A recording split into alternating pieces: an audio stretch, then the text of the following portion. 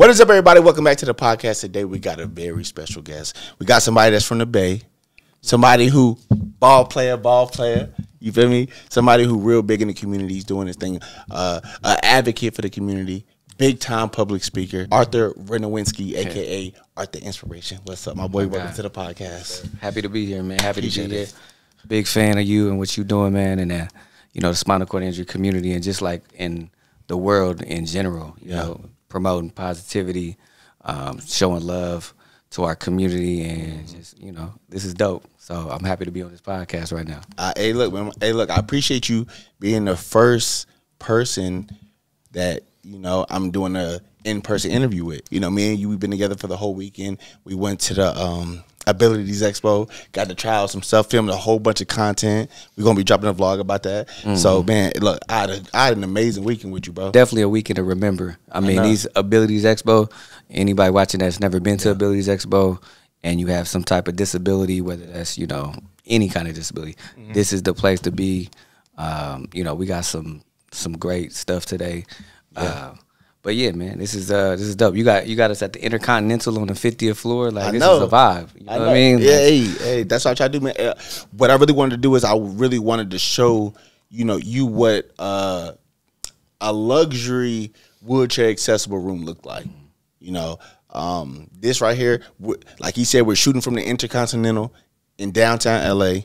We're in a wheelchair accessible king suite with the rolling shower. What do you feel about the room? Like, how do you feel about it? It's perfect. I mean, everything's set up right. I mean, you got super spacious, open floor plan. Yeah. You got the bathroom is immaculate. The shower bench. Yeah. Really, and just like being able to roll in the shower, roll in to the bathroom area is what's most important. Grab bars here and there. So and in the view, you just can't even beat the view. You got the whole downtown LA to look over. Like, exactly. A lot of the times whenever we book these wheelchair accessible rooms, they're like super small. Yeah. It's not that much space, even though they are sometimes bigger than the average room. When you're in a wheelchair, space matters. All right, space matters. The way how you move around the room matters. Sometimes I book a room and I can't even go on, the far side of the room because the bed takes up, all the space and I can't even get over there. So I'm just stuck to one side of the room. So, but in this room right here, it's an open floor plan. It's huge. It's 750 square feet. We're on the 50th floor. You know what I mean? Yeah. It's crazy view. I just wanted you to see that. I wanted you to experience it. So I appreciate you coming on the podcast.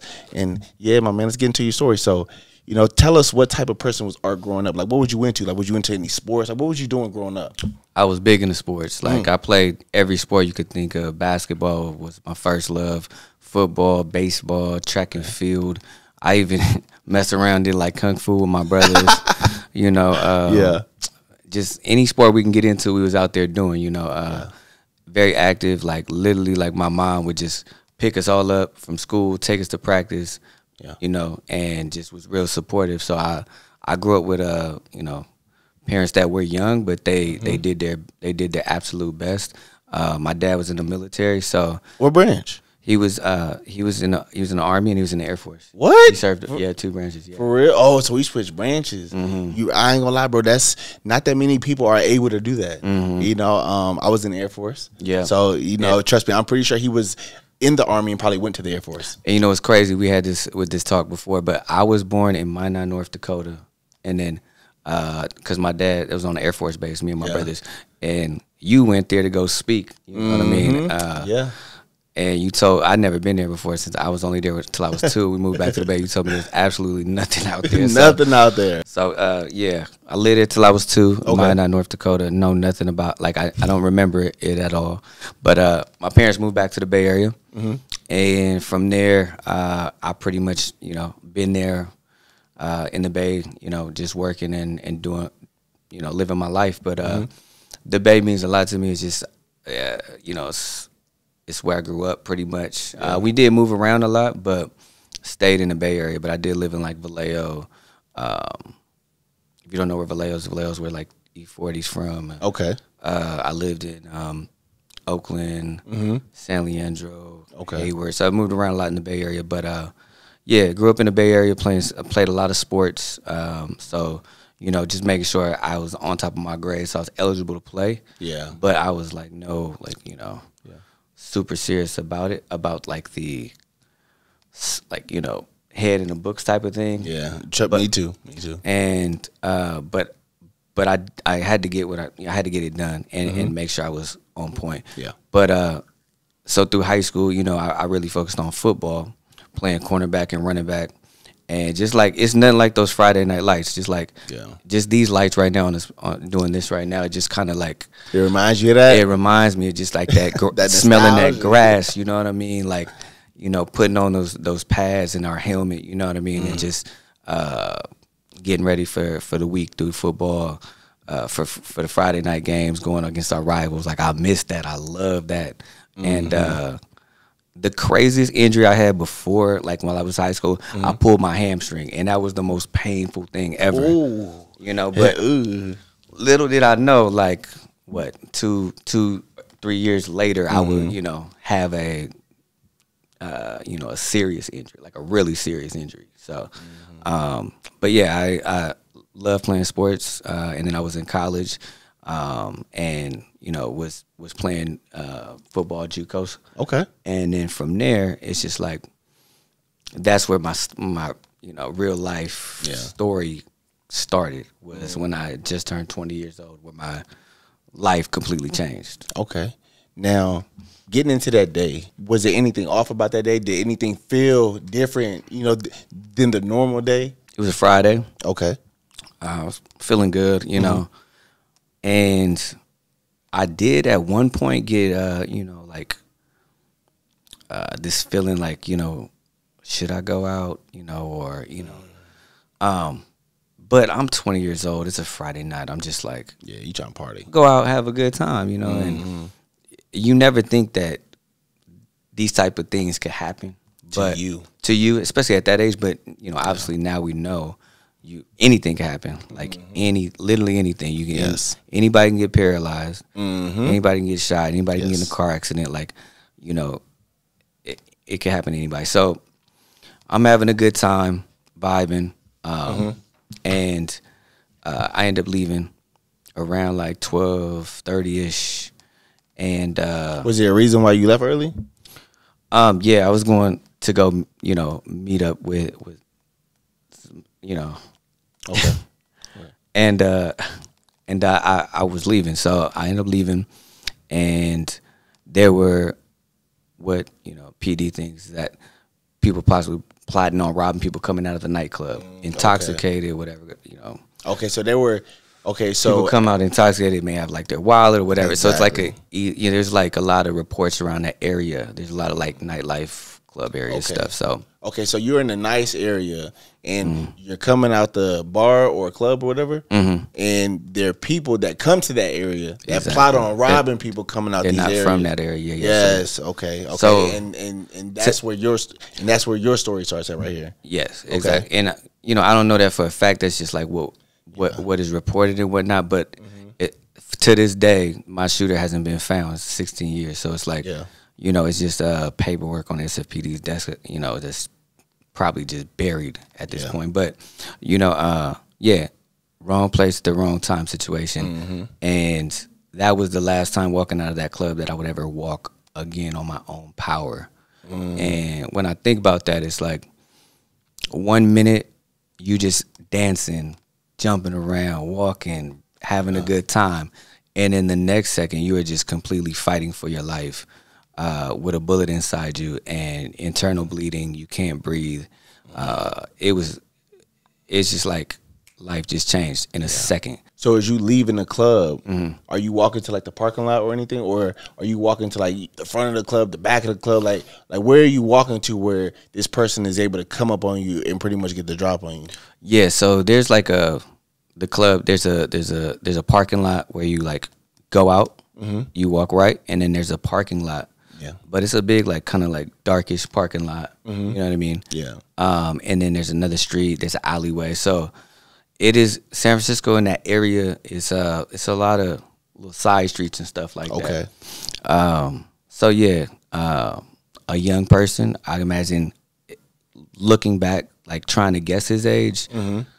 I mean, this kid had to be no older than 21, 22 years old. He looked very young. Yeah. And it was like just how he moved. It's just like, you know, it's got to be a young person. So reckless. Yeah, just young, reckless. You know, if you just like I live in that life and you just running around like, you know, sticking up people, you know, shooting people, like, you know, you're not getting the right support, you're not getting the right love, you're not getting the right guidance. And you know, when people ask me like, well, what do you think about your shooter? Honestly, like that used to really mess with me. That I wouldn't to this day I don't know the person who put me in this position, who paralyzed me. Yeah. And that used to eat me up in the beginning a lot after my injury. It was like the only way I could move on and live in peace in my own like mind, heart, soul, my whole everything is to like one night I lit a candle, I played some instrumentals, some music, and I just wrote a letter. Yeah. And it was a letter to my shooter, and it was just like, I forgive you. And from there, good things started happening. And I was able to really like put that behind me because it would really eat me up, man.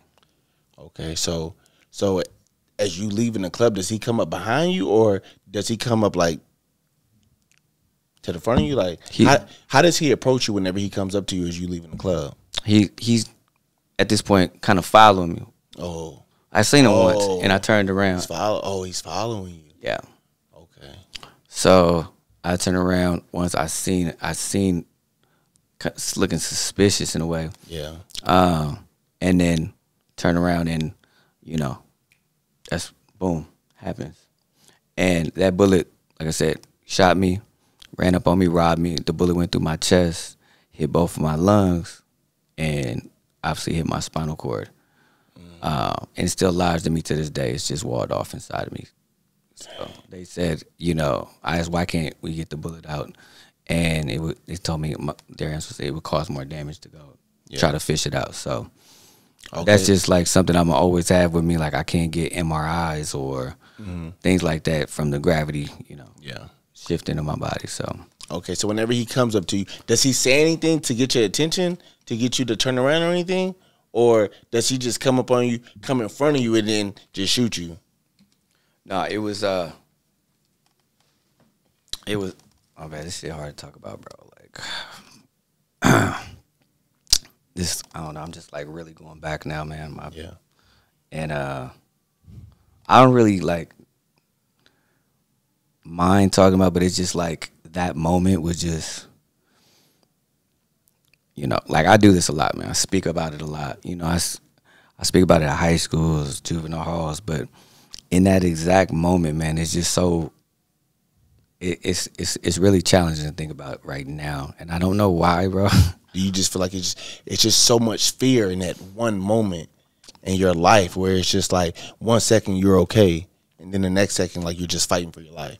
Like that's where my life completely changed, and I just like I explained it to where I'm like, unfortunately it happened, but fortunately it did happen to me because I wouldn't be doing the things I'm doing, living the lifestyle I'm living right now, and you know, meeting great people like yourself, bro, and people in our community that give us motivation and inspiration to keep going. You know what I mean? And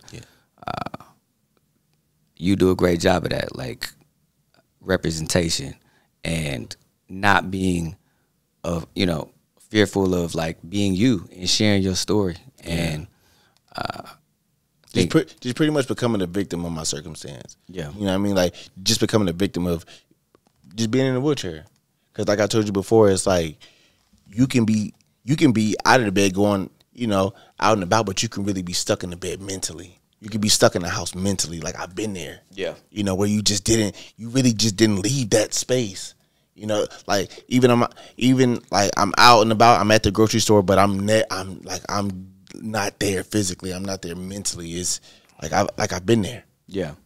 Yeah. So okay. So when he shoots you, you said the bullet goes through your chest. It hits both your lungs. Both my lungs. Both your lungs, and then it's lodged I mean, hit my spinal cord. Hit your spinal cord, and then now it's bounced lodged, around, and it still lodged in my body. Yeah, lodged into your body. So when that happens, do you just immediately drop? Immediately, I'm immediately paralyzed at that point. Hit the floor. Yeah, and I can't breathe. Like I'm like a fish out of water. Yeah, and I'm just on my back, and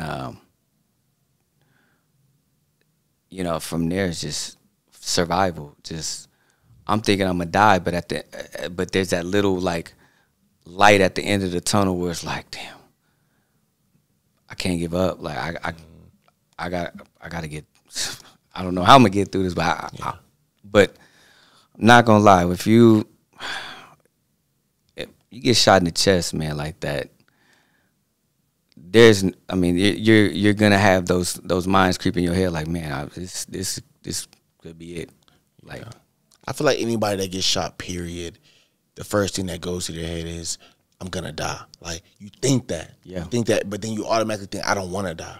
Yep. You know, because you know if it goes somewhere, if it goes somewhere in your body, like that's scary, period. But you already know if it goes somewhere in your chest area, like you already know, like they're really gonna have to go through and like you fish it out, like, you know, just something, like it's gonna hit something in there. Yeah. And for you, it hit your spinal cord, both of your lungs, and then it landed in your liver. You said in your liver or somewhere. Okay. And they can't take it out because it'll do more damage. To try to cut through and get it. So it's something I'm just have with me. I have an X-ray at my house that, you know, is shows the bullet there. So it's like just a constant reminder, like, you know, that we got a second chance. Yeah. My wheelchair is a second reminder every day. Every day. We go to bed next to it. We wake up to it. Yeah. We throw it in our cars. You know, this is like an extension of our body now. So it's never that thought of my story, at least, like, it's never gonna leave to let me know that I'm here, like I have a second chance. And this is the reason why. And I gotta be grateful for this wheelchair, because this chair gets me around anywhere and everywhere I wanna go, I need to go, and without it, you know, I'm stuck. I'm on the couch and I can't move. And quality of life would be way different. We saw our boy, you know, Damien at the Billy's Expo. Yeah. And I had my chair destroyed in LA, where I was, you know, I had my wheelchair, you know, ran over. And somebody ran over your wheelchair? Yeah. Like, how? I had to How did somebody run? Okay, how were you out your wheelchair, first of all? I'm gonna explain. It's a crazy story. And this is actually how I met my friend Paulie Perret. Okay. So this is like 2013. Okay. Damn, 11 years ago. I'm doing a speaking engagement at UCLA campus. Okay. Two of my boys end up coming with me. They take me, we're driving in. My boy has an SUV, my boy Mateo, and he throws, we end up parking. We're on the right side of the road, right? Yeah. So I get up on the street side because there's that you know, area where the wheelchair can't really properly get there unless you're like right on the curb. Okay. So my boy Mateo comes out, opens my door, puts the chair there, and then my other friend Jared is there. Mateo walks off. He's just waiting on the curb. My boy Jared is like, yo, like, he's turning around. He's seen a charter bus coming straight at. He's like, yo, that bus is like coming fast, like straight at us. And I'm like, not thinking anything, like, oh, okay, like they're not gonna hit us.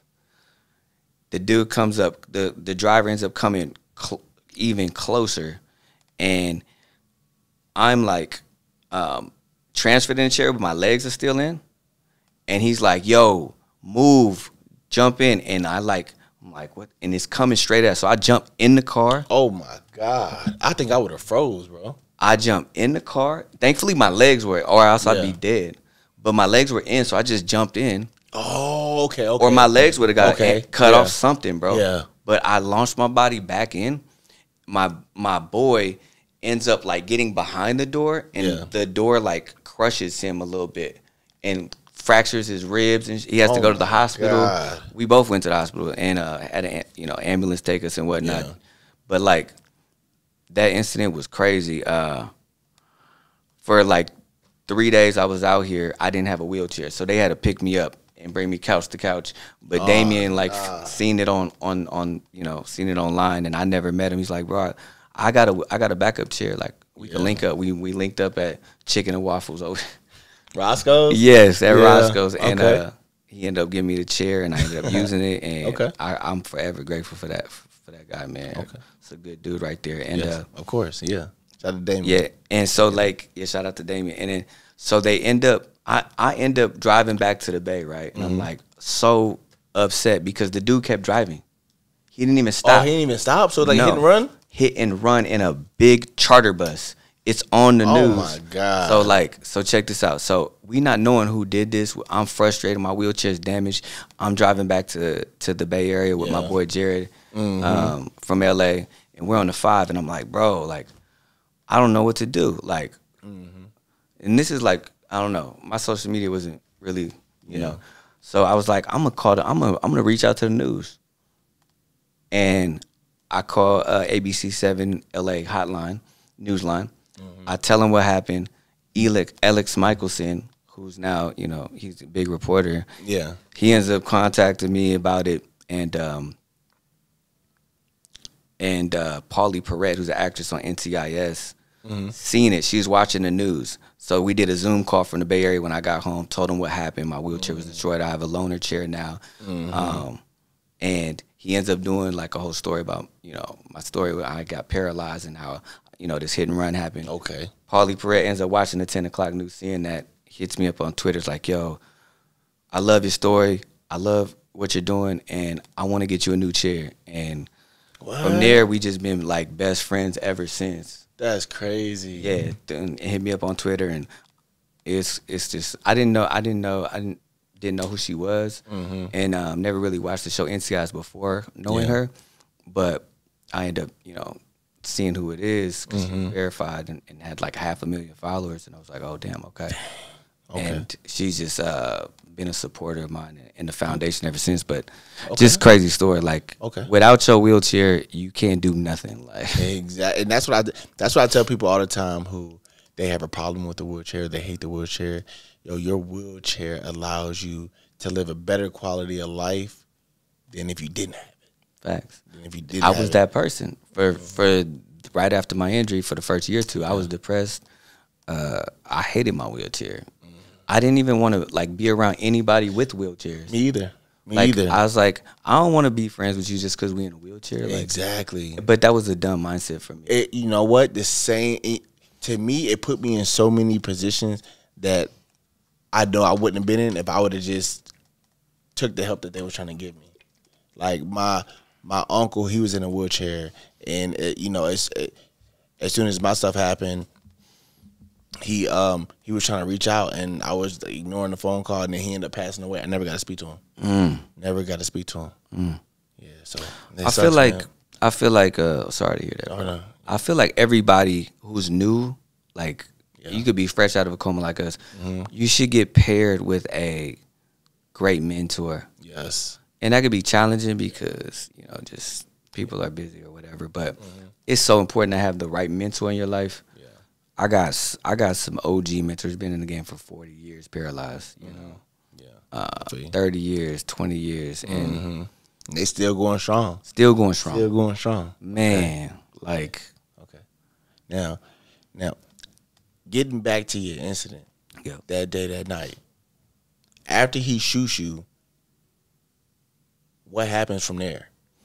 So after he shoots me, I'm getting just robbed, thinking if I get shot one more time, I'm gonna die. Yeah. One headshot, one more shot to the chest. My body is just like, one bullet already at this point did all of this damage to me. So, man, that's another hard moment to think about. Just like, yeah, that was, man. Because I watched some videos that you had on. I watched some videos that you had on YouTube, and this guy comes up out of nowhere and just shoots you for no reason, goes through your pockets, and takes $20. $20. All that for $20. All that for $20, man. I'm a college kid coming out of an 18 over like nightclub, like. But you know, it's like this stuff happens all the time. It does. You know, gun violence is just it's just plagued so many families, so many parents, so many young people that like, you know, it's just heartbreaking because I've experienced it. I know how it feels, and it's happening every day. You know, I go and visit a lot of young people in the Bay Area that are just waking up out of a coma, that are paralyzed, you know, due to senseless gun violence. Yeah. And that was a prime example of senseless gun violence. You know, you want to just start shooting and being reckless, like, and you don't even know the repercussions and the life, the changes you are making in somebody's life. Yeah. From one bullet, you know what I mean, for $20. Yeah. So. Okay, so as you laying there, after he gets done robbing you and everything, is there people around? Like, is there anybody that sees what's going on? Does anybody come try to help you or anything? Mm-hmm. Yeah, obviously shots go off. Because normally when shots go off, people run. Yeah. Yeah. They don't run to the shots. They run away from the shots. So does anybody look and see what's going on, and then they come over there and see you on the ground? Mm-hmm. See me on the ground, and immediately, obviously, called 911. Yeah. Thankfully, San Francisco General Hospital is not too far, and it's the biggest like trauma hospital. Okay. On that side of the bay in San Francisco. The paramedics, man, were exceptional. Like, I owe my life to those paramedics.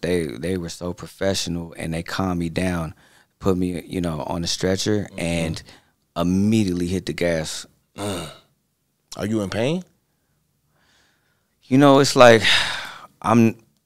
it's so much adrenaline going through your body that like I skydived, bro, like twice, and it's like that doesn't even like compare to the adrenaline that was running through my body. You know what I mean? I've been in a championship game before. Like, this is just like the adrenaline was just like, it was. I can't even really describe like how much that was like affecting me. But I do remember being in the ambulance, and I do remember saying these words to the paramedics: "Please don't let me die. Please don't let me die." And I just kept repeating that, and they just assured me, like, "No, you're gonna make it, Art. You're gonna make it, Arthur. Don't worry. Stay calm. Stay calm." And you know, they're tearing off my clothes, you know, holding pressure on my gunshot wound, and just speeding to get me to the hospital. And while I'm in the while I'm in the ambulance, they said, you know, who can we call? I didn't want my mom getting that call at 12:30, 1 o'clock in the morning. So I told them to call my brother, and I can't even like imagine what he was going through his head, because if it was to be reversed, that would tear me up, man. That would just. And what time is this at again? We're talking like close to 1 a.m. 1 a.m. in the morning. So your brother, he's at home, 1 a.m., and he gets a phone call out of nowhere. Your brother just been shot. Yeah. Paramedics said, you know, your brother just been shot, and we need you to get to San Francisco General Hospital ASAP. Yeah. And that was the whole conversation pretty much. Now, is this an older brother or a younger brother? This is my younger brother. I got two younger brothers, and they're 9 months younger than me. They're twins. Okay. Yeah, so my brother hangs up the phone, calls my mom, and then they get to San Francisco General Hospital. So, you know, I don't remember much once I got to the hospital. I started, like, you know, kind of going in and out at this point. How would you describe it? You get shot, both your lungs got hit, not just one. Both your lungs got hit. How would you describe that for the people watching? The best way I could describe it is like you take a goldfish out of water, you put them on a table, and that was just me, just trying to breathe, just trying to survive, just trying to, man. I had a lot of internal bleeding, and I'm losing blood. I'm not getting the oxygen I need. Yeah. And I'm just going in and out of consciousness. And at this point, like, I really don't know if I'm gonna survive. I'm more on the side of like, damn, this is it. I'm dead at 20 years old.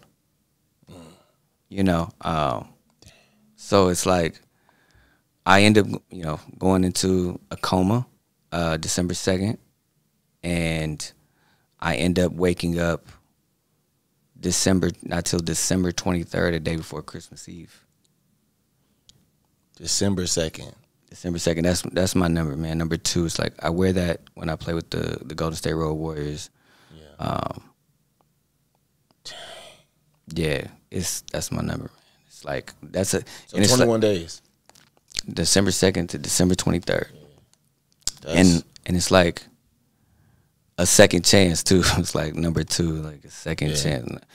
Growing up, I was like, you never want to be number 2, but that's my life day, what we call it, right? December 2nd. Okay. And I'll never forget. You know, that's obviously 16 years later. That's where I'm at. All right. So when you wake up, is your family there? Yeah, family's there. They obviously know the diagnosis, you know, what, me being paralyzed, and I don't know anything. I just know that I was shot and I survived. And my mindset when I woke up out of a coma was like, okay, I can't cuss on here. Right? Oh, you good. Go. You good. This fucking stranger shot me. I don't know him. I'm having a great time. I'm 20 years old. I'm in college. I'm living on my own. Like, shot me, and now I am surviving. I open my eyes up. I'm like, it's all good. I'm gonna use this as second chance, and I'm walk out of this hospital. I remember trying to move my legs with my family there with me, and I couldn't move my legs. I couldn't twitch my toes, like, and that's where it kind of started really setting in. Yeah, it really set in though, man, where I was able to take a shower eventually. And I'm like going to the shower, and I was like, okay, finally, like no more bed baths, you know, like trust me, I know. No bed baths. I get to take my own warm, you know, nice hot shower.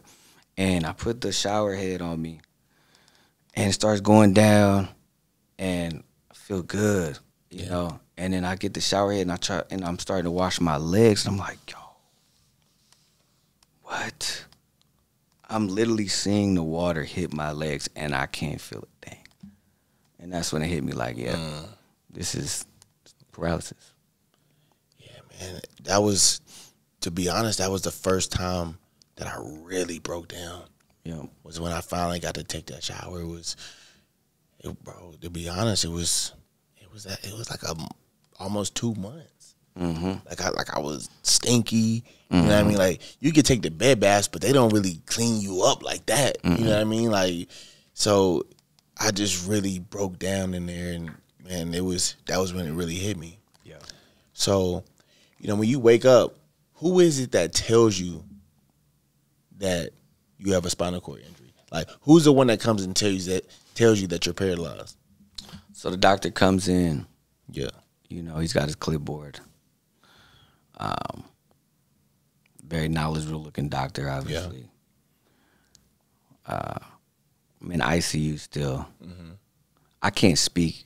I have a trach in my neck. I have a feeding tube going through my nose all the way down to my stomach. Yeah. I'm on a liquid diet, you know.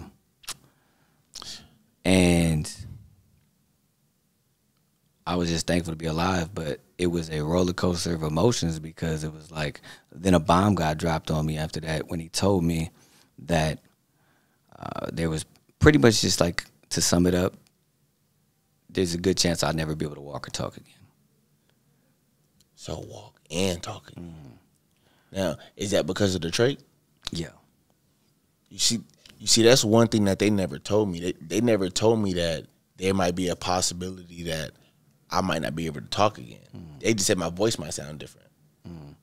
But damn. Yeah, it was getting both of my lungs hit and my injury being so, high. Yeah. The trach, it was just like they didn't know if my lungs could fully recover from it. Yeah.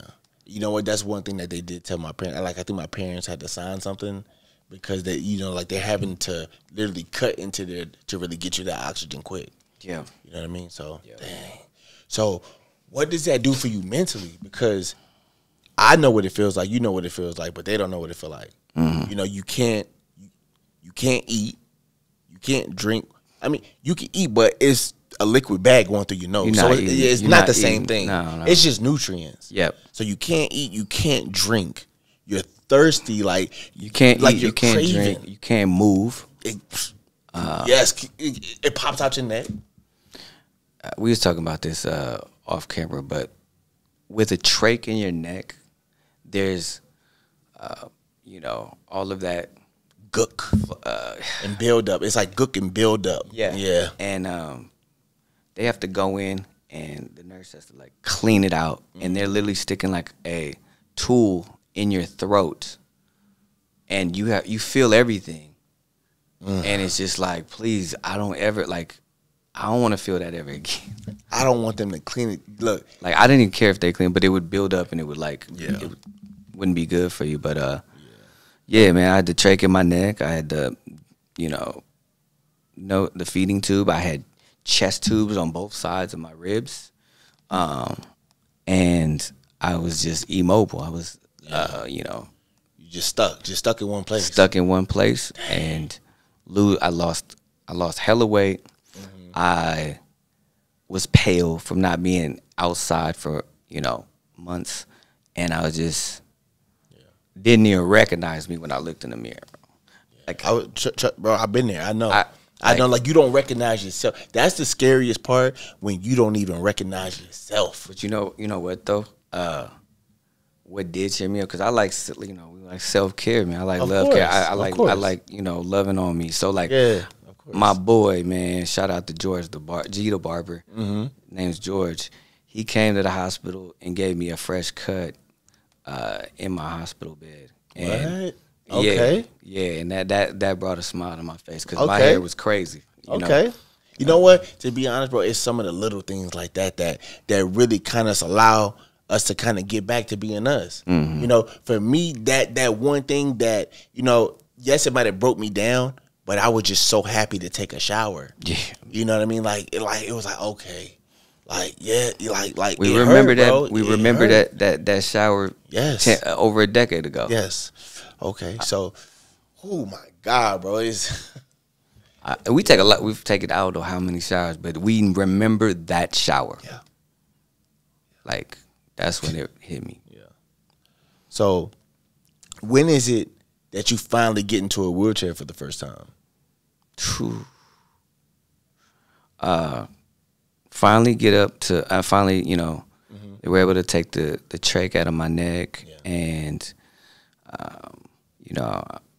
I was able to take off, get off the IVs and everything finally. Yeah. And I was transported to Santa Clara Valley Medical Center in San Jose. Man, I love them. I owe them so much, bro. Like, they've helped a lot of people. And that's why right after my injury, when I was released and started my foundation, I would always go back and do the, peer support groups and whatnot. Yeah. But, yeah, I got into a big old bulky, first chair we get is like that hospital chair. That's what we call it. Man, a big old bulky hospital chair. That's the one where they have a bunch of emergency in the emergency rooms at hospitals. A big old chair. It's just like not ideal if you're like living in a chair. That's not something that is. It's really not something that's practical. That's like the Paul Pierce chair where he like soils. Like, nah, I feel you. You know what I mean? But like, it's not ideal. But I'm in a big chair and I'm like, whoa, like I couldn't even like push around the hospital without getting like tired or winded or like. You know, it's because you got to build that lung strength back up. That lung strength. Yes, it's really so. You know, you got blow in the little tube to get the little ball up. Oh man, you know what I mean. You got to exercise. That's your lung. real. That was some real therapy right there. Yeah, man. You got to exercise your lung. So getting into the wheelchair for the first time, but how did that feel for you though? Like was you excited? Was you scared? Like, how did it feel for you? It was just it was just so many things being thrown at me. It is. It's so many learning lessons where you just have no choice but to try to do your best and be a sponge and learn as much as you can from the OTs, the PTs, the nurses, the doctors, the bowel programs, the catheters, the transfers, the perception of people looking at you differently when you go out in public. Yeah. Just there's so much things that that are being thrown your way, but you have no other choice but to adapt or die. So when I got in the chair, we started doing, therapy and then like trying to get, and they started teaching us how to do wheelies and just the little things. And being at Santa Clara Valley Medical Center, they would have us do like races around the hospital. So like my competitive ass is like, man, nobody's gonna beat me. And when I first started, everybody was dusting me. Well, you gotta think about it. Now that your lung has been affected, you kind of get tired a little faster until you're able to build that back up to where you're able to, wheel on your own. Because I remember for me, just sitting up in the bed, you would just be pouring sweat, just drenched in sweat, breathing hella hard. I'd be like, yo, I need a fan. I need a fan. Like I would tell them, hey, look, I need y'all to turn the oxygen up on the trach, man. I'm dying, because you really feel like that. Yeah. You know what I mean? So I definitely understand. Yeah. So how long is it, from the time you get up, how long is it from the time you get up to the point where you're actually leaving the hospital? They gave me about a good month and a half, I would say. A month and a half to 2 months almost. Okay. Yeah. Now, in that month and a half, do you feel like you learned everything that you needed to learn to be able to leave the hospital and live a comfortable life in a wheelchair? I mean, they did the best they could, but you can never be fully ready. You have to experience some things. Yeah, you do. One of the things that like I want to shed some light on is that when I was shot, obviously, I got a lot of support, friends and whatnot in the Bay Area. It was a lot of people that came out to, the hospital, right, to visit me, whether it was one time or 50 times, whatever it was. But when I got home, oh man, no more nurses, no more 24/7 care. Yeah. No more hospital visits like that. You got and people in your life start stepping up where you think some people will and they don't, and they're MIA. But some people you like are like, damn, like you're a family, bro. And like I was just like, I appreciate you, like, and that's why it's important, you know what I mean, to like love on those who truly love you and have a good circle around you. Yeah. That's important for recovery. If you, don't have the right people in your life to win and to recover, that could be the problem why you're not recovering. But yeah, the wake-up call was going home and falling on the ground and fighting to try to get up in my chair when nobody was around and breaking down on the floor, asking God, why me? Like asking just like going back, wishing I could meet this person. Yeah. And sit them down. Not just sit them down, like, and ask him, like, what was going through your mind? I would want him to like see what he put my mother through. Yeah. You know what I mean? Just like, because it changed my life. And the reason, like, I could talk about my foundation and whatnot, but of course, for a program that was launched, was partnered with the Boys and Girls Club of America, and we did a teen leadership program series where it was a pilot program which still runs today. This was started in 2018. Okay. And one of the reasons why I wanted to start it was to mentor young people to where they got a safe place to be. Yeah. They're learning how to get, money other ways from, whether it's a corporate job or entrepreneurship or the medical field or firefighter, you know, whatever it is, we bring in professionals to mentor them, you know, tell them how to, you know, be a man, live life, and that was motivated from knowing that this young person didn't have the proper love, guidance, support, you know, mentorship in his life, and that's why he did what he did, right? So that's where I get my wins. That's what really, like, stuff like that makes me happy. Yeah. So at what point, because you was one of the first ones that I actually seen on social media, what point during your journey do you start sharing your life on social media? So I would say Facebook, really. On Facebook? What? Facebook. Really. Facebook, okay. But I was shot December 2nd, 2007, going into 2008 once I got out the hospital. But MySpace was still around, but Facebook was blowing up. Like Facebook was blowing up around that time. Yup. That's when the wave started. Oh, so you was on MySpace with the top 5 and stuff like that. Yeah.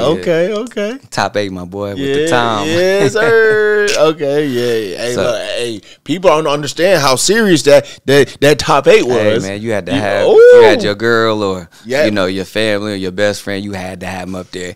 And if that top 8 was changed and your girl or whatever wasn't there no more, they knew. Yes. Boy, that top 8 was something serious though.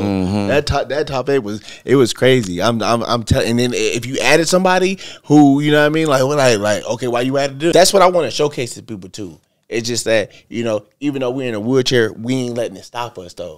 You know what I mean? You see, look, this podcast right here that we doing, like, we set this up by ourselves. Fully independent, like, bro. Independent. There's nobody behind the camera. I didn't do much. You did. If it's messed up, it's because nobody's filming from behind the camera. I had to move all the furniture by myself. You know what I mean? So I literally had to just get it, man. And bro, that just shows your hustle and your grind and your mindset that you're not gonna let nothing stop you. You know, like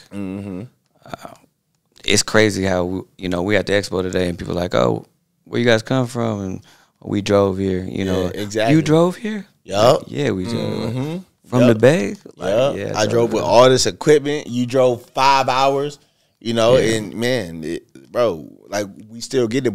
But could you have imagined that when you got out the hospital? Or when no. Hell no. Bro, come on, bro. But you wanna know what's so crazy is us doing all that, I feel like that's the whole point of the Life Goes On Foundation. And what you started. So at what point did that make you? At what point did you think in your head, you know what? Let me start this foundation. And how did you get the name The Life Goes On Foundation?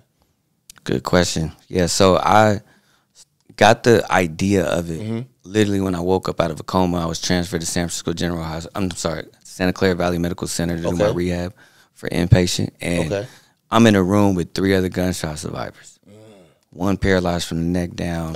One paralyzed like in L1 area, and the other one, who's next to me, my boy Gerardo, I talk to this day. He is paralyzed like near my injury. He's a T3 as well. And he got shot a day before me, so we were like really close. And he's a year younger than me, so but it's like I'm just like seeing them break down. I'm breaking down. We were literally in this hospital room just trying to survive and dealing with not only just paralysis and trying to figure this whole new lifestyle out, but like we have somebody try to end our life. We're thinking about, that happening, having nightmares and flashbacks from it.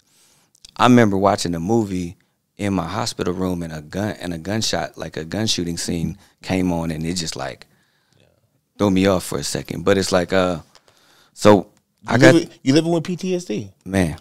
Yeah, I was honestly. You're honestly living with PTSD, and I feel like for the most part, people think that you only get PTSD when you go to war. Nah, I mean, look, you get PTSD from anything. That's coming from a vet. Yes, bro. You get PTSD from anything. Yeah. You went through a traumatic experience, a life-changing experience, bro. A life-changing experience. Yeah. And you said you had nightmares? Yeah, definitely had nightmares. I would wake up out of my sleep I would have insomnia. I didn't even want to sleep at times because I was having those flashbacks. Yeah. It was times where, when I would go home and I would fall on, ground and try to pick myself up, and I felt really alone. Yeah. That, like, it was the point where I put tinfoil on my windows, so it was just completely blacked out. Yeah. And it's just not a good way to live. Yeah. And instead of, like, back then looking at the things that I do have and that I, the things that I can do, and I was just dwelling on the bad stuff. Yeah. And that ate me up. But I don't blame myself, because what 20-year-old can properly handle that without time, experience, support, and love. I don't think at no age are you prepared to go through something like that. At no age. No age. It doesn't matter. Yeah. Yeah. So you're right about that. So tell us, what's the goal of the Life Goes On Foundation, and what do you do? Yes, good question. So I'm the executive director, founder of Life Goes On Foundation. Okay. And our mission is to end senseless gun violence, support those with spinal cord injuries. But we end up, even supporting those that got, other disabilities as well. But and then also, with our teen leadership program that was launched in 2018, support our youth. And really work with a lot of inner city kids from Oakland and all really throughout the Bay. But we're based, our program is based in downtown Oakland. Okay. So. Okay. And man, I've seen some of the things that you've been doing, with the foundation, because, like, you're the face of the foundation. So it's good for you to be out there doing things so people can really see, that life does go on. Yeah. So what are some of the things that you've done since you've been in a wheelchair where you would say represents the Life Goes On Foundation? Oh, that's a good question. There's so many things, man. I mean, we got our 501c3 status with the state of California in 2009 is where we're official. And so now we're in 2024, like, so much longevity now. And it's like so many great moments to where,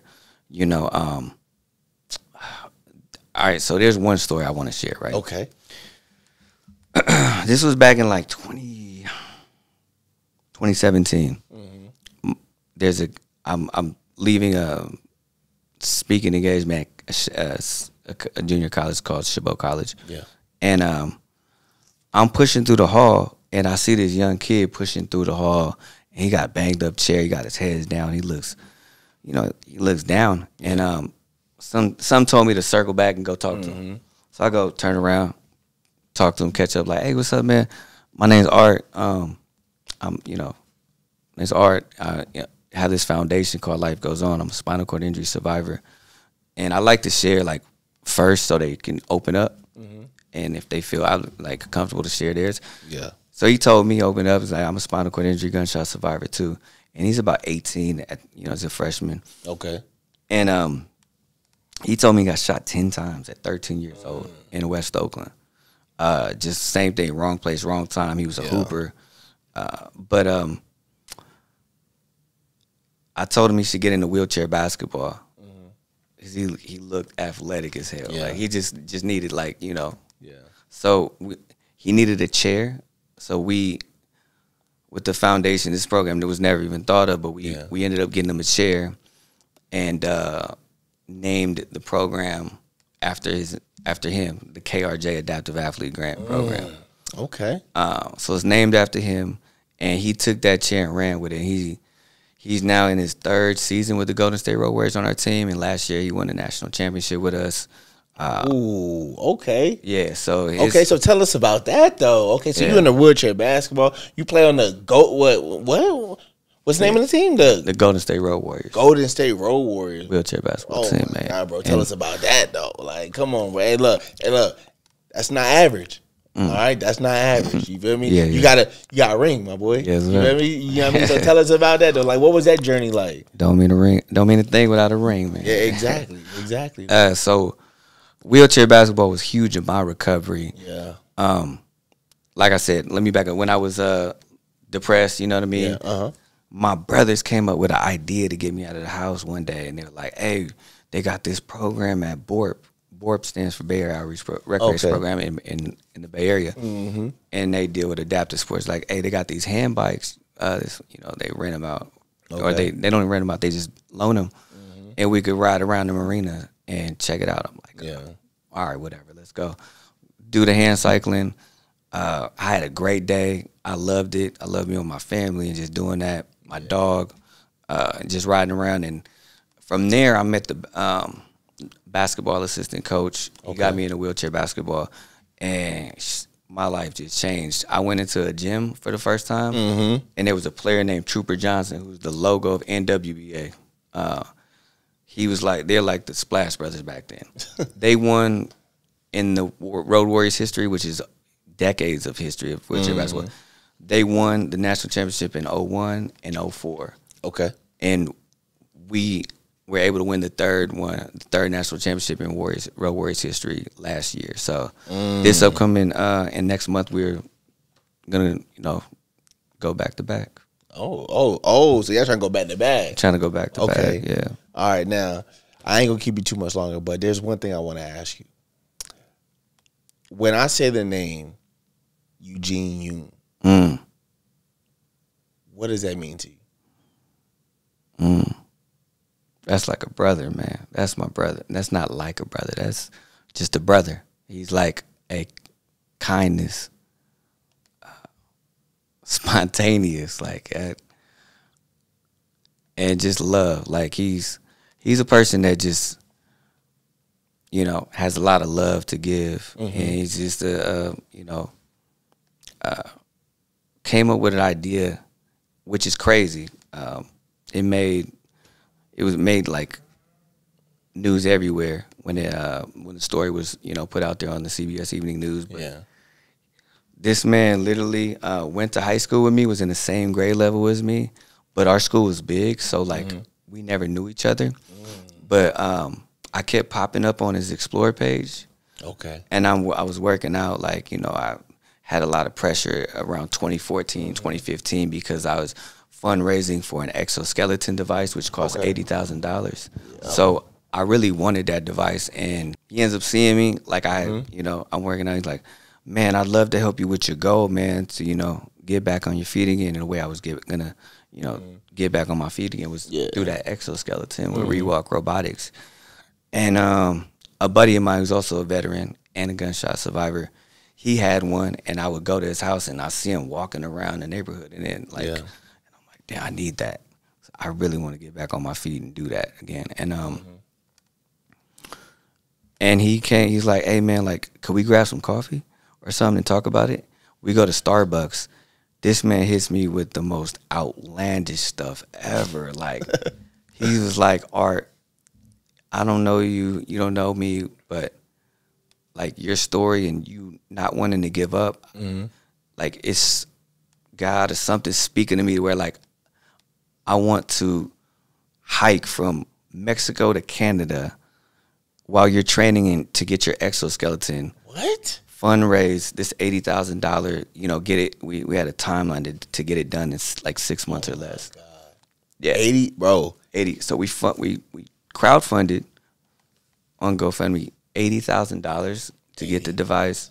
We get, every stop that he went to from the border, TJ in San Diego. Yeah. Goes up to San Diego. The news is covering it, and then it starts building up momentum. Yeah. Bakersfield did it. As he's walking, Fresno area, Yosemite, those news. Crazy as he's walking. So he's walking for you. Yeah. He's walking for you in the Life Goes On Foundation. And the Life Goes On Foundation and mission. Yeah. Bro, he walked from Mexico to Canada. Mexico to Canada, yeah. It's called the Pacific Crest Trail, and it's a trail that literally leads you from Mexico all the way up to the northwestern Canada. And he ended up doing it, and it's crazy because it just all happened at the right time. We ended up finding out around my birthday time. I was on a cruise, and we ended up finding out on my birthday that we made the goal, and it was around the same time he also got to Canada, and I got my exoskeleton. That was the best birthday present ever. So he hiked 1,726 miles. Yes. For the Life Goes On Foundation. Yeah. Rock, got him some gear, and he rocked the beanie out there, and it's like the shirts, and was literally just like eating peanut butter, man. Like that's crazy. Yeah. Bro, 1,700 miles. Yeah. He walked 1,700 miles. Yeah. Right. And he trained hard like before that to get ready for it. So it's like that's just that example act of kindness. Yeah. Bro, that's out there. That people don't think it's out there, but it is. Yeah. Yeah. So, and another act of kindness too is, you start this foundation, and what is it like when you see somebody like Kevin Durant, Steph Curry, wearing gear that represents your foundation? How did that feel for you? Man, that was an amazing. That's definitely like some very good times in my life. Being able to link with those guys during my journey. And the first time I met Steph, he was brand new to the team, and I just wanted to give him some gear and share my story with him. Yeah. So I went to try to. It was after a game, and security had stopped me, and they were like, "No, you can't go talk to him." And I was like, "I just want to give him this stuff, and tell him about my mission and my foundation." Yeah. And then he's like, "All right, let me go ask him." And then he asked him, and Steph was with his wife Aisha and their baby at the time, who's now like I think she's like 10 now or something, but she was a baby at the time. But he's like, "Yeah, signal me over." I literally just shared my story with him and told him the mission with Life Goes On Foundation. He was like, "Man," he was like, "Wow," or like, I'm really like blown away, like, and from then on, you just start seeing them rocking the gear during beanie, press conference. Kevin Durant had the bracelet on. I seen it. I seen it. That was another crazy story. But yeah, meeting Kevin Durant. That was so when he was in OKC, he was getting a lot of hate, right? Because he joined the 73-9 Warriors. Yeah, and he got a lot of hate, obviously from the OKC fan base. Really, just a lot of fan base, except the Warriors, because we knew we was gonna be good. But it was like winning the lotto getting KD. So KD comes to the Bay, and I go to an event. My boy Sean Villasenor, he works with Hennessy, and he was like, "Yo, pull up to this event tonight. It's gonna be a lot of good people. It's gonna be cracking, basically. It's gonna be a lot of people in there, and you should come out." I go out, and Kevin Durant's like brand new to the team, just signed, and I'm like, "Yo, I want to just go and give him this bracelet." Same type of situation happened. Security stops me at the ropes. It's like, "Nah, you can't go past here." It was just like this Steph Curry situation. Just a couple years later when he joined, and he was like, and then KD was like, saw me like talking. He's like, nah, he's cool. Like, and he signaled me. He's like, "What's up, man?" He's like, just give me some dab. He's like, "You good?" And I'm like, "Yeah." I'm like, "I just wanted to give you this wristband and just tell you about my mission, if that's cool." He's like, "Yeah, what's up? Of course." And I gave it to him. He put it on. Told him, it's against senseless gun violence, and like. He was just like, wow. Like, because the reason why he wears number 35, he told me that night, is because his mentor and his coach growing up, died at the age of 35 years old. The same situation. He was getting in his car and just wrong place, wrong time. Somebody ran up, robbed him, and shot him.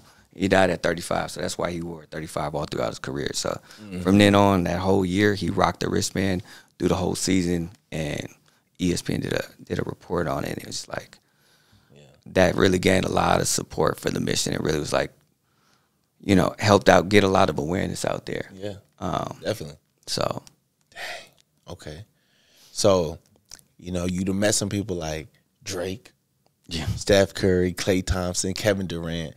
Is there anybody else out there who you want to meet? I wanted to meet The Rock, but I actually met The Rock as well. I seen that too. I seen that. Hey, I should have said The Rock too, but that's crazy. Yeah, that's crazy. It was actually here in Hollywood. It was like during a movie premiere at the TLC, the Chinese theater over there where they do premieres. Okay, and I'm pushing up a ramp, right? And I feel somebody like start pushing me, and I turn back. I'm like, oh shit, that's Dwayne Johnson. Like he's like, he's like, you can rest your arms tonight, buddy. I got you. And he really was hella cool like that. Yeah. And pushed me up the ramp, like make sure I was good. He's like, okay, all right, cool. Took, you know. And yeah, but if I would want to meet somebody, bro, that's a tough one. I mean, boy, you got a superstar lineup over there. I don't know who else could you possibly meet. Yeah, like, you feel me? Like that, yeah. I guess I would say MJ. He's like a ghost, you know. Like you can never like really. He just doesn't do appearances, really, and he's not on social media. It's crazy, stuff like that. So he inspired me to play ball as a kid. Yeah. So I would say MJ. Plus, I love his sneaks. Of course. Now, last question, my man. Yeah. I seen it on social media the other day. You was at the Kanye concert, and Kanye himself takes off his jacket and gives it to you. How did that make you feel? Man, that was crazy. I couldn't believe it. I was in shock.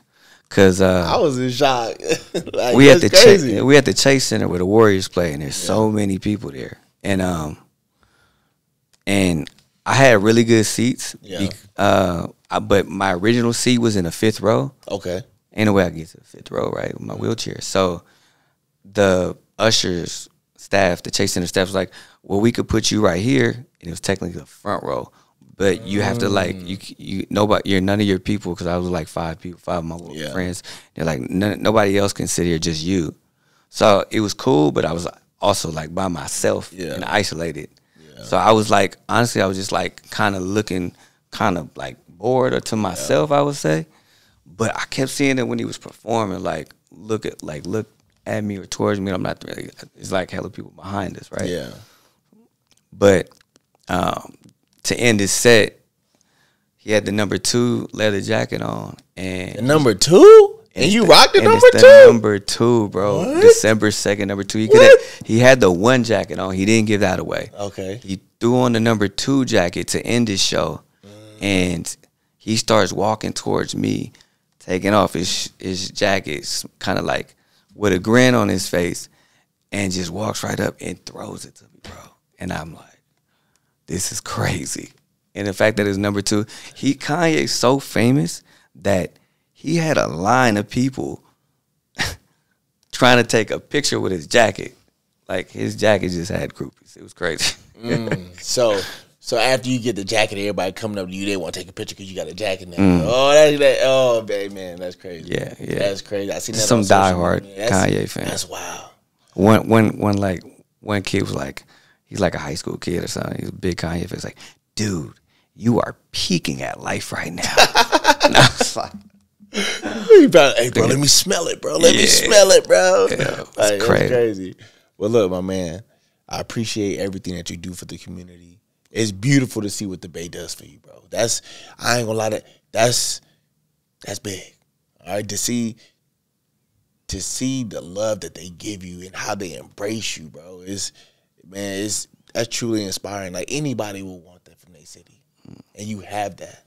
That's what, bro. You have that, bro. Yeah, appreciate that. Yes, put a lot of work in, man. Exactly.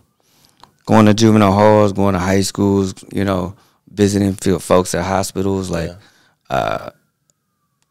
it's a lot of work put in, but to get the love and appreciation from my section, my area, it's that's what makes me feel good and feel like I'm always aware and cautious, though, right? Yeah. We're gunshot survivors. Yeah, we're always gonna have that, but I feel the love. I definitely feel the genuine love out there, and you gotta come out there, man. All-Star Weekend. I gotta come out there. I gotta come out there. You gotta, bro. I'm show you around. You gotta show me around. Show you the places, so you can go get some good food. Exactly. You know what I mean? Hey, look, I remember back in the day, you hit me up. You was like, bro, if you ever want to fly some planes, when you come out there, let me know. I'm trying to fly, bro. You trying to fly a plane? I'm trying to fly a little something. My boy, he's also in a chair, bro. For real? He flies. He's the one that teach. Oh, bro, come on. I need to go. I need a meeting. I need to fly. Yeah. Well, look, my man, I appreciate you coming on the podcast. Thank you so much. I had an amazing weekend with Likewise, you at the Abilities Expo, bro. Hey, look, hey, man. We really turned it up out there. Yes, sir. We really turned it up out there. So I appreciate you coming on the podcast, guy. Man. Keep up the good work, man. I'm proud of you. Thank you. This guy is just, man, doing great things, bro. You the face right now, and just continue to keep up your good work and appreciate it. Just love everything you're doing, bro. Thank you.